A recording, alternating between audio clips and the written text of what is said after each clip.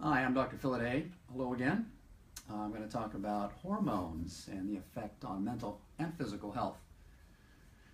I've been at the clinics here for at least 5 years now, and I've come to the conclusion that I think probably half the psychiatrists in the country could throw away their medications, and the patients as well, if their patients' hormones were balanced. This is particularly true of women, but men as well.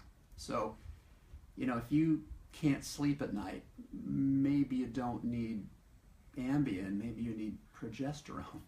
That's a GABAergic. It's a hormone that works in your brain like a medication. It's literally nature's Valium.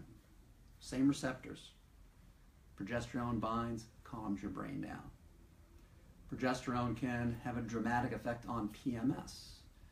So many women have whatever go on before your cycle is PMS. It doesn't have to be irritable. It could be your depression's worse, your anxiety's worse.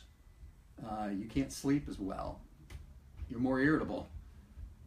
A lot of that's because of estrogen dominance. And there's many reasons for that, but normally the first half of your cycle is high estrogen, low progesterone, and it's supposed to switch.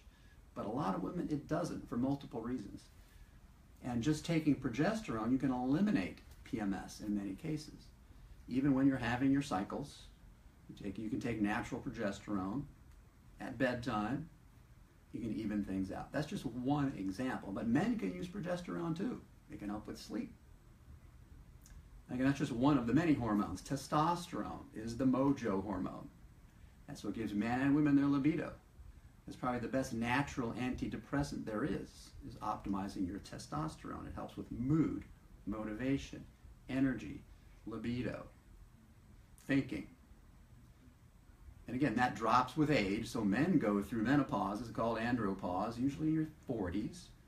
So again, do they need Prozac or do they need testosterone? Right? So these are just things that are not looked at virtually by any psychiatrist.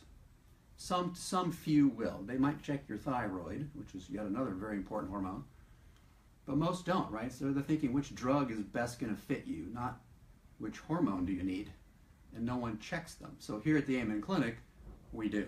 It's part of our standard operating procedure to look at all your numbers. As Daniel always says, know your numbers. So hormones are important numbers to know.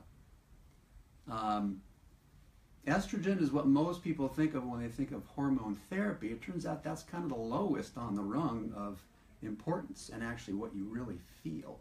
So thyroid, critical. Thyroid is misdiagnosed, mistreated. What does low thyroid mean? Low energy, depression, weight gain. Those are just some dry skin, right? Your body's slowing down. So again, do you need an antidepressant or do you need thyroid? You don't know if you don't look. So very important to check hormones and optimize them. One problem you're going to run into is most doctors are afraid of hormones. It's like this kind of black box over here that we don't want to go there. There's something about cancer and hormones and we don't want to touch that. There's no studies showing natural hormone therapy contributing to or causing any kind of cancer. Just doesn't exist. If you find one, send it to me. So natural hormones are safe and very effective. So it's a big miss. There's so many patients that I've seen turn around dramatically. I'll give you an instance. Just saw a patient that came here for depression, chronic pain.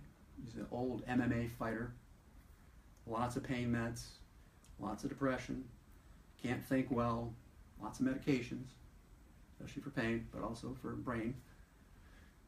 No testosterone. It was down to female level of testosterone. How do you think he's going to feel? Lousy. Guess what? Replace testosterone. He's a new guy.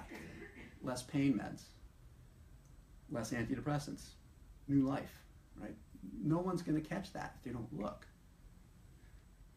And in fact, almost everyone on opiates is going to have low testosterone. It blocks your testosterone. So people that are on chronic back pain, you're on your Vicodin every day, your Norco every day, you're going to have low testosterone. What does that do? It makes you feel more pain, more depressed, less energy, less motivation. So again, it's very broad the effects of hormones on your physical and emotional well-being.